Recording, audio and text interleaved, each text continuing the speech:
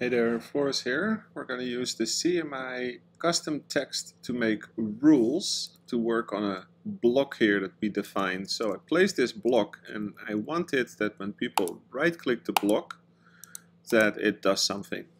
So in CMI interactive commands I am going to add a new one by clicking on the plus. And I will say demo block for now, so I know to remove it later.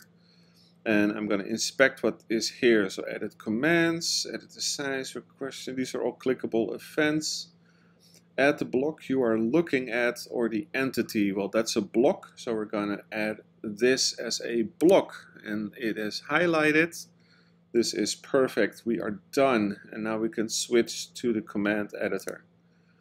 We are now in the command editor where we can add multiple commands. So we can say message to the player name. Hey there. Let's test it. So get out of the way, you little piggy.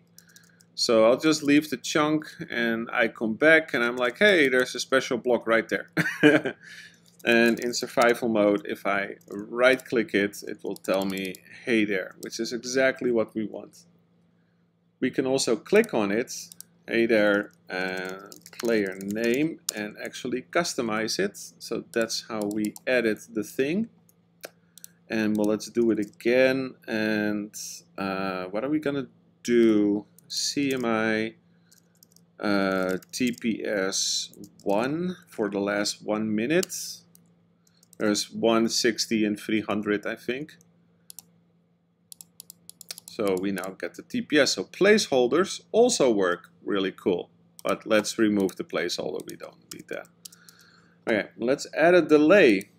A delay is from a specialized command. So on the website, we can go to the menu and go to specialized commands where they will explain how to do that. So when I do that, I can enter something. Let me just double check. Here we go. That would be a delay of 3 seconds. And then we're going to do another thing. For example, let's see, CMI sound entity. I don't know. Bad death. Sure, why not? To the Mr. Flores. Yep, that works. Okay, so this is what we are going to add. Right. So we're going to add a command called CMI sound entity bed, and then Mr. Flores is going to be the player name. And now we're going to right click. Hey there, Flores. 1, 2, 3. And there's the sound. Let's do it again. 1, 2, 3. Perfect, that works great. But I want the sound to be first, so this is how we're going to customize it. We're going to move it up, and we're going to move the message down, actually. If I can click correctly, and then move this up. Am I not clicking this right? Why is this not working? Oh, wait a minute, I see my problem. Sorry, my bad, my bad. Okay, let's try it. 1, 2, 3, and we get the greeting. All right, that's perfect.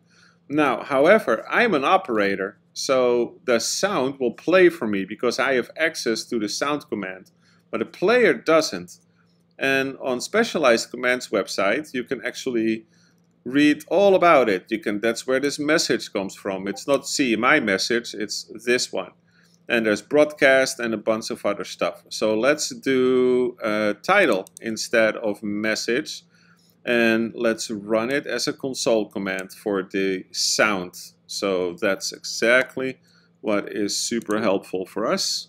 So I'll just copy this, and CMI sound is going to be run as console, so the permission it doesn't matter. And instead of a message that is run as console, we're going to do a title. So now it works. 1, 2, 3, and there we have a title.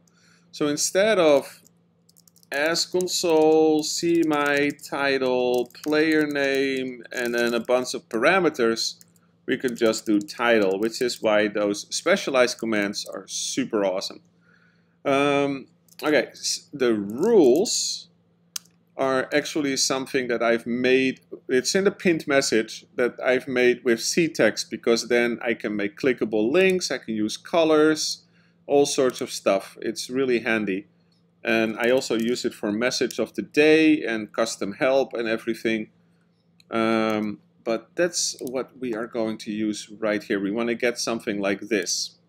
And that's a ctext. So CMI, ctext, rules for Mr. Flores. Oh, that's ranks, sorry. Rules, Mr. Flores. All right, that's exactly what I want. So this is what we are going to add to display the rules, as if they're typing rules. So CMI IC, demo block, switch to the command editor, and I'm going to add a new command, and we just learned that we want to run it as a console. So as console, run CMI ctext rules for player name. That way we know for certain that it works for all the players. Let's see what happens. 1, 2, 3, we get the title, and there is our rules. Very cool. This totally worked. Why? Oh, title, player name. I did. Testing for the video. Alright, I might have to look up title. Oh, it says right here it runs it for all the players. Whoops. Alright, maybe it's smarter there to use the right one. This is also why it's important to test. Sorry about that. Alright, so that's how you use interactive commands and existing commands to put it all together, so when somebody right-clicks on this block, that they can do something with this. I need my mouse, here it is. And the little X here lets me delete it, which is perfect. Delete, and it's gone. And now when we right-click, nothing happens. Okay, all cleaned up. And that's how that feature works, and how you can use specialized commands with interactive commands and do all the fancy stuff. Hey, there's Alex from the Discord. So cool.